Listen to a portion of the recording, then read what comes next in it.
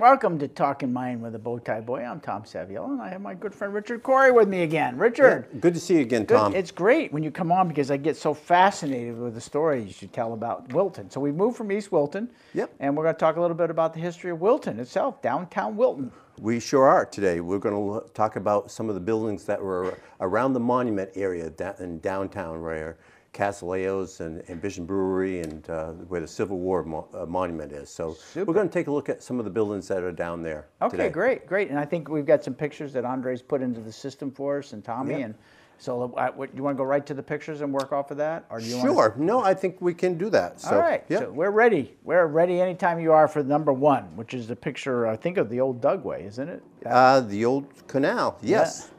Yeah. Yes. Well, we're taking a look at the museum, the Wilton Historical Society Museum is the white building you see there. And this picture is taken from like the perspective if you're at the boat landing at Wilson Lake and looking downtown area.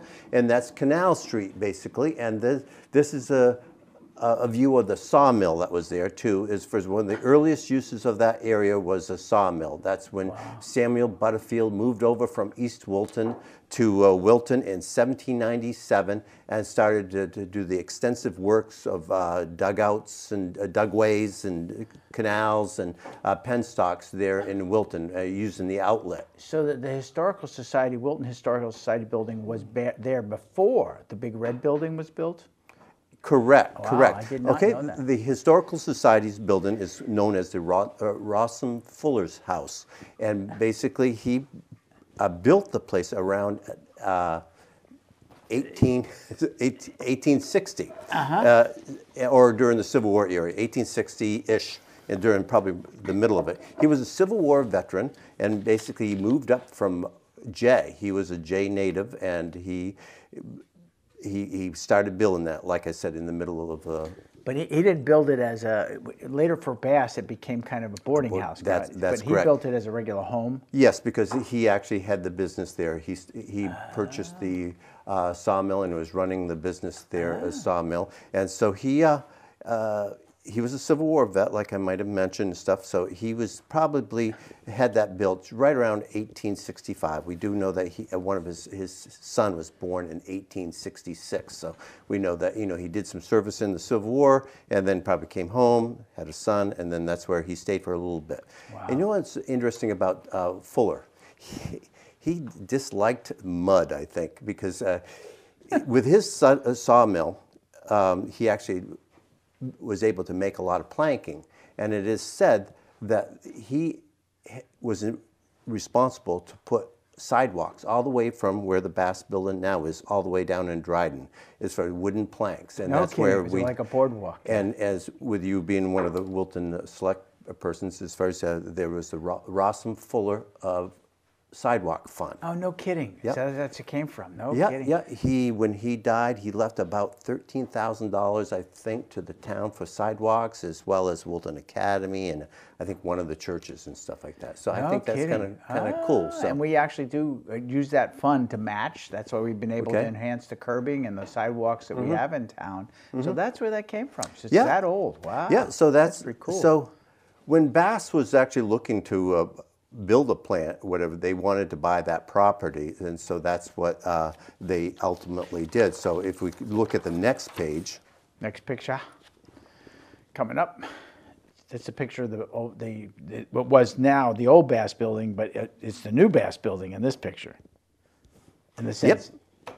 Okay, what we have is almost a similar view as the previous picture, but just the angle's a little bit different. You can see the museum on the left-hand side there. You can see just where the patio is right now, basically, is right in that area. And so the sawmill, it was where the Bass building is now sitting. So Bass approached Fuller and they sold the property there in 1903, 1904, and they started constructing this building just about at that time. And I bet you know how much this building cost to build in 1903, 1904? $1,000. It was $13,000. $13,000 to build this building, and apparently, if they wanted to have a special type of flooring, whether it was maple or something like that, they would add $275. Oh, Jesus. So it's amazing. It was a company out of Auburn that came up and built this And building. it's still there. Yeah, you can kind of see the old depression of the canals right Yeah, along the yeah. building there and stuff like that. So Yeah. that's Wow. Bass had moved from down. They had a plant down by McGillicuddy's Park. Okay. Okay, Yep. and that's that they really outgrew that location, and then that's where they built this one up in here. Wow. Here's kind of a busy map of downtown Wilton. You're probably right around 1870-ish. And it shows, Wilson Pond and the outlet and some of the canal systems as far as, and also the waterway. The dark area is Wilson Stream, and you can see all the different buildings that are there. And you can kind of see, there's an SM where the sawmill is, and you see J.E. Hiscock right there, Yep. too. He operated the sawmill apparently at that time. But interesting as far as you see kind of a dashed line, it's from right above Hiscock. And it was a penstock that ran all the way down through town. Now, a penstock is kind of an enclosed tube or canal that was buried there. And it supplied a lot of different water sources to the various takeoffs down in Wilton. We know that there was probably, a dozen or so more businesses or factories that relied on this water here. We have starting with the sawmill and the grist mill, and it went down through, and there was a woolen mill and a tannery and things like this. But this kind of gives us a good picture of how busy Wilson Stream was during this time. And that's one of the things as a selectman, as we take some of the money that we have coming into us, I've suggested that we look into the integrity of that. Because the last thing we need to do is find out that, it's going out of control, and a couple of the buildings that now are on top of it all of a sudden fall into a deep hole. But wow, that's fascinating. Yeah. Wow. All right. Okay, we got the next picture here. It's we're right by the bridge in Wilton, looking up at the outlet. And we have the sawmill on the right. You can see the side of the sawmill and stuff, and you can see a dam in the very distance, and then building off to the right there is, we'll look at in the next slide. That's basically where Calzaleo's patio is, correct? Correct. Yep. Correct. Yep. So that's this, and where the ice cream store is. The first building you see is right where the ice cream store is, and the dugout area there, dugway, was probably dug out by Butterfield and his brother Henry back during, like I said, 1797, to control that channel and stuff like that. Because it's probably not that way in nature. It probably was meandering and stuff probably like that. small because so it was So it would be really tough to really know where that course of the stream really was. Wow. Next one? Oh, yeah. Well, soon here here we have the outlet. Yeah. We're looking down at the outlet, and that bridge that we see is just about right the same location where the bridge is now that goes to the boat access. And you can make the Bass building out on the middle right-hand side. Yeah, you can see it in the real distance there. Well, this building right here was initially a wood peg factory. And only operated a couple of years. Apparently, there was some wooden pegs that had to be used in making shoes and stuff like that. We're talking very early on here, probably in the 1860s and stuff. But the town wouldn't give him a tax break. So he moved. He moved to New Hampshire, I think, down in the Keene, New Hampshire area, I believe. So ultimately, about 1873, a family name of Sawyers that came to town that were big a big name as far as commercial development of downtown area during that period of time. And they started a corn canning factory here. Oh, So this was a canning factory, and so they would not only just corn, but they probably did apples, and I've heard of even canning meat sometimes later on. You know. Next picture looks like kind of a celebration. Oh, it is sort of a celebration. You know, this is one of my favorite pictures of downtown Wilton.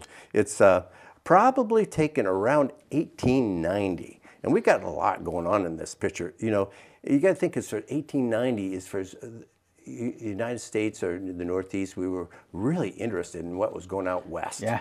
And this is kind of like a Wild West show. If you look closely at these pictures, it's basically men dressed up on horsebacks with Indian outfits on, and cowboys and stuff like that. And I think what the building down in the center there, I think like a burnt out cabin or something like that. Yeah. So you can see, but it's really a great photograph, because what this picture does is shows a lot of the buildings that were in the downtown area here. There's only one building that's currently left there, and you can see way in the distance. You can see up there. You can see the old historical society. Yeah, the old boarding house or full house. Yeah. Now, and to the left of the picture there, we see the roof of the sawmill, and just down, just before that, we see a lower structure, which was the mill keeper's house, Captain Fernal's, or one of his hired men and stuff like that. And of course, we have some of the other buildings right next to the Historical Society is an old storage unit, and we have the open horse wagon shed right there. You can kind of see that. And then the next building in this kind of the center is the Sawyer kind of the dry goods stores. Yeah, even down bottom here too. As far as there was that other area in the middle there was used for several different other companies, and we'll cover them in a minute here. But mainly, let's take a look at that building on the right there. There was a W.E. Sawyer dry goods and grocery store at the time, and upstairs, Tom, was the town hall. Oh, no kidding! Yeah, the town hall. It was a town hall, and it has an auditorium and stuff, and it had they had plays there, and probably graduations and stuff like that. And we got a couple pictures, not today, but during the 1903 celebration of the Wilton, 100 years old. 100 years old. There's some pictures of that building up there. Did it burn down? It did, and we'll see a picture of it in a little bit here. Okay. Okay, and a few years later, we have another similar view, but what we do, we have a new building on site here.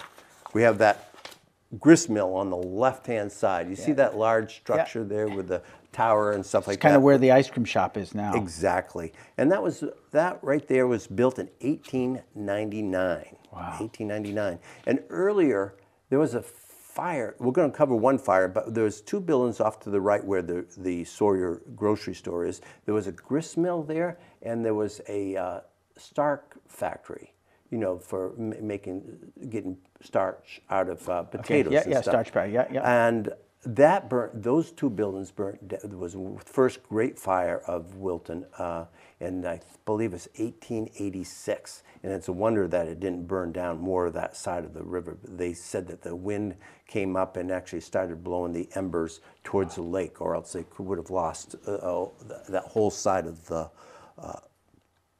the street. And we're going to see that Wilton did in 1893 lose one side of the street. But let's go to the next one here. Oops. Now here we have another similar view, but right now we've got the Civil War monument there. That was constructed in 1912.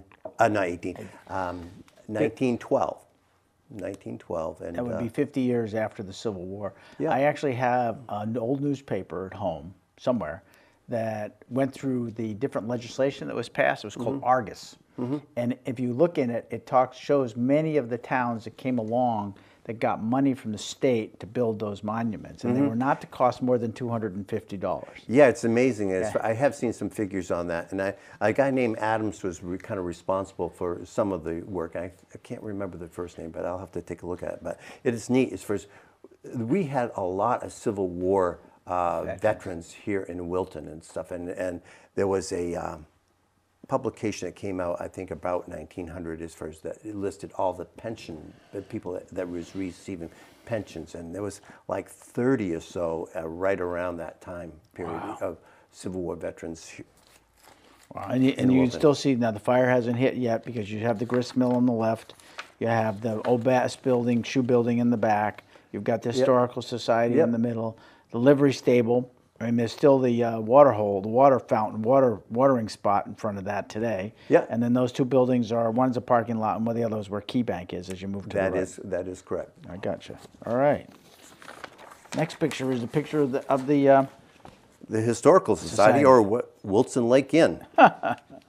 Wow. Well, we've talked a little bit about it already, but we talked about that it was initially Fuller's house, and then Bass purchased it in 1904, and he wanted to use it as a boarding house. As far as you got to think, as far as before the advent of the automobile, and he had a number of workers that had to come in from away, from outskirts of town even. So they boarded here.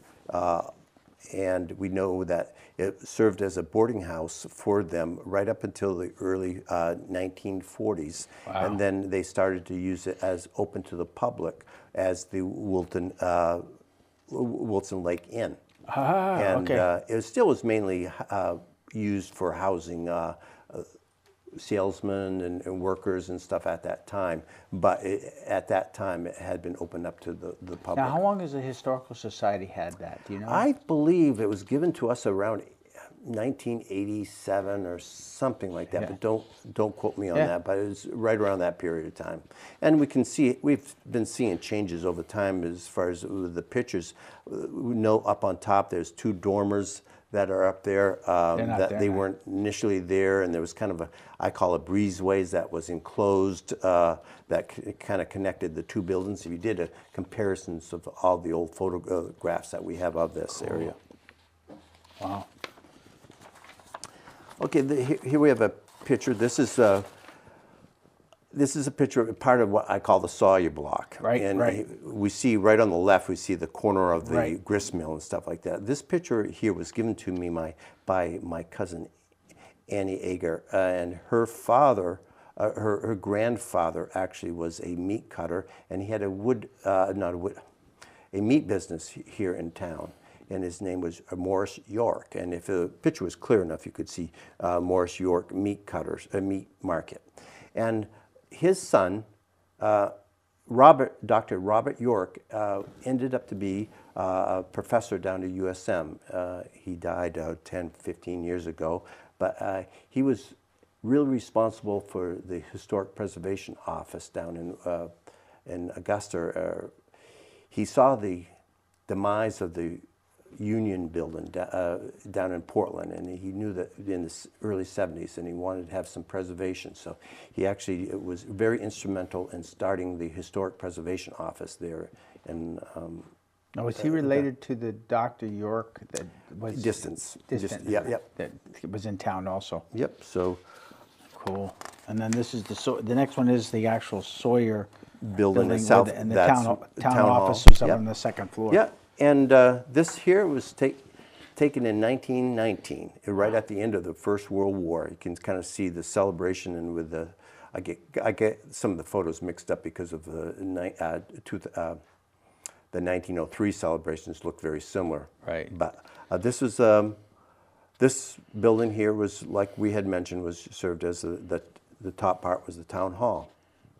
Wow. And they were celebrating. They had enough of those flag things all over the place. They did. So, but we do know that building did not last a real long time. In either the late 50s or early 60s, there was a fire there, and it destroyed basically the integrity of the building. And you can see the current bank on the right-hand side, where Kusnal's has apartments and offices and stuff like that. So, and it's interesting to see too, as far as the old gas pumps off the left.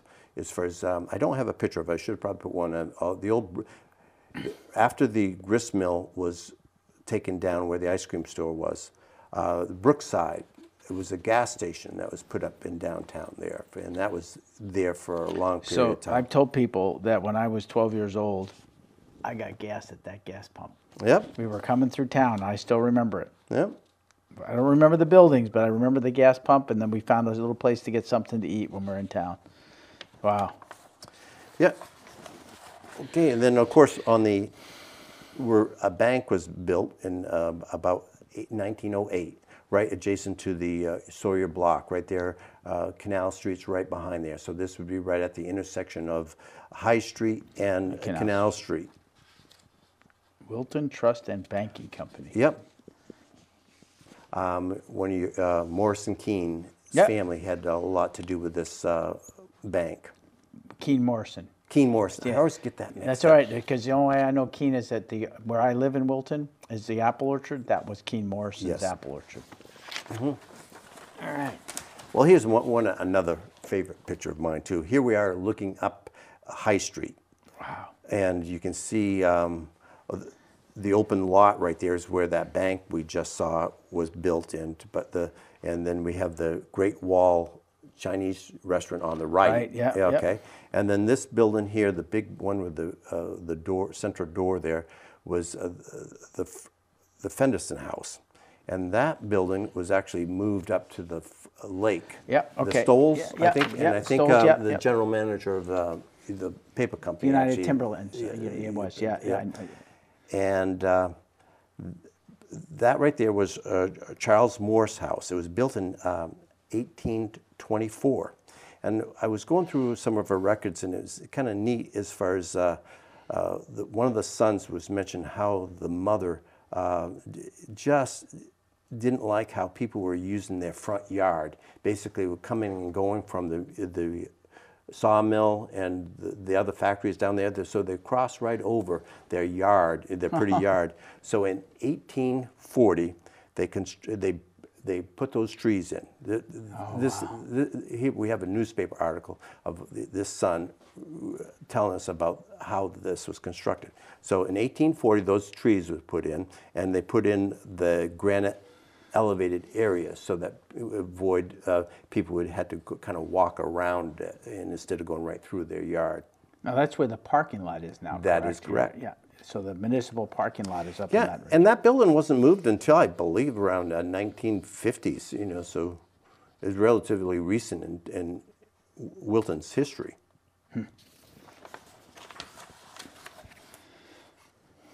And here we have the next picture as we're going up, looking up the Wilton Stream to the outlet, and we have the Hiscock building on the left. Yeah.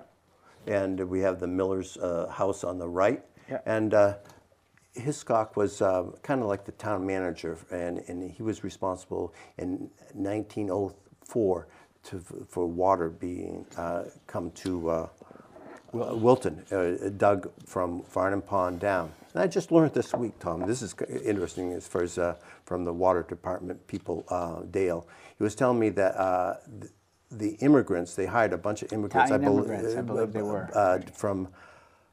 From Boston area, I believe, and they came up and they had a camp right near the Colby Miller Road, right up in your neighborhood. Yeah, so they would have a big camp up there because I'm not sure how many of those, probably several hundreds of people that were working to dig on this. No kidding. Yeah, the water line goes right in front of my property that they hand dug. Yeah. Yep. So here we have the next picture. Here we have of the grist mill. Oh, yeah, okay, yeah. That was the big grist mill, right where the ice cream store is now. Yeah. And that lasted up until about, I think, the early 30s, and replaced by Brookside, where you get the gas. Yeah. Huh. You see the Bass in the distance. Now, did Brookside have a little, like, cafe in it? I don't know. I'm too young, and I was over in East Wilton. I didn't get to Wilton very often. Yeah, okay. And okay, then here's some more series of kind of pictures of the Bass building. Here we have a next picture.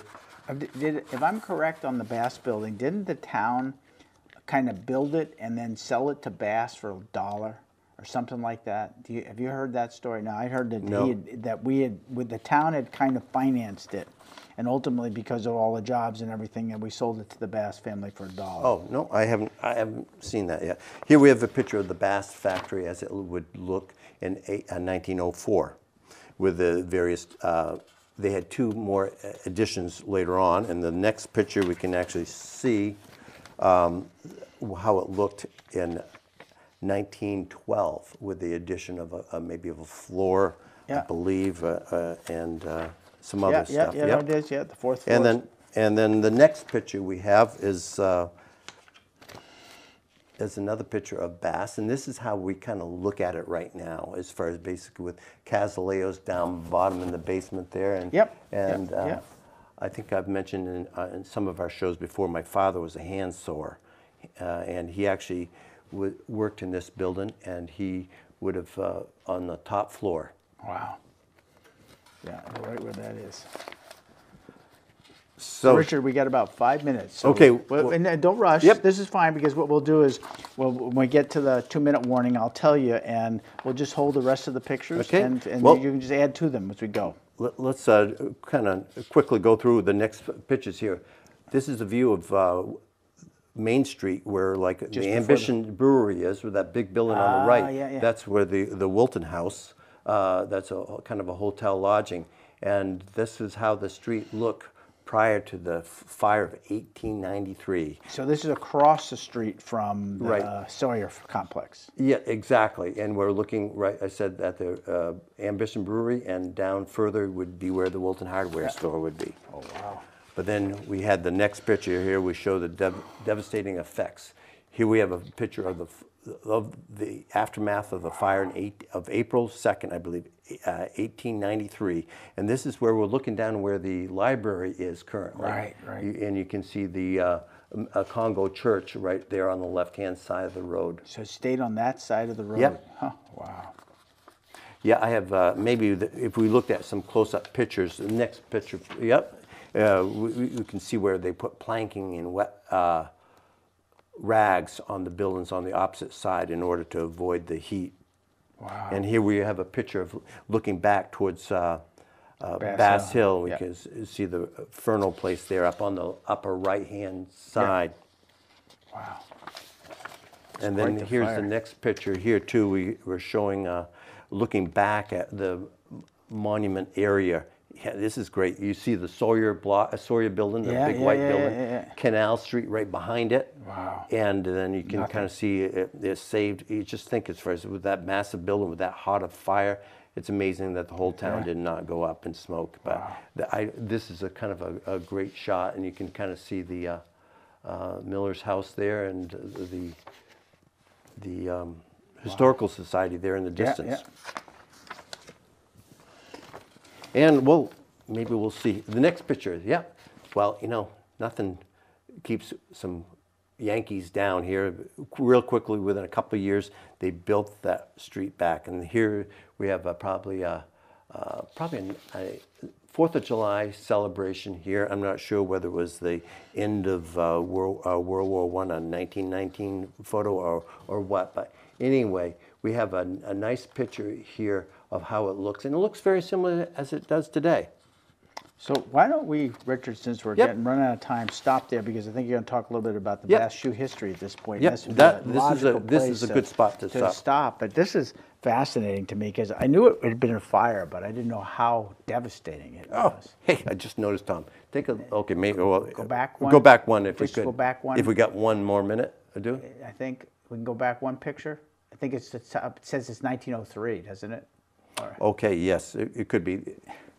Could be that celebration. But it still shows what's going on. Yeah. Well, anyway, I just saw a picture of the kind of the sidewalk there. Oh yeah. You kind of see it on the left hand, kind of a wooden sidewalk. Yes, here. I do. I mean, and it's fascinating that's how long that trust fund has been around since he put it into place. It is amazing that see that kind of effort that was there. But it's amazing the history of these towns that are out there, and the Dugway that's going down there. I mean, that supplied the energy to run the Bass Shoe Place, because they had a generator down below. and then watch how that town grew and how it's changed so much. No, it's great. So Richard, we'll come back. We'll get you to go back on, and we'll start with the Bass Building, and you can add to the, the deck. And ultimately, like we've talked, I want to come downtown and walk it with you and see some of these places. This would be great. Cool. Richard, thank you. As always, mesmerized me. It was great talk. Super. Wonderful. Hey, tune in next time. We'll have Richard back on in a couple of weeks, and we'll continue the story of downtown Wilton. We'll see you next time.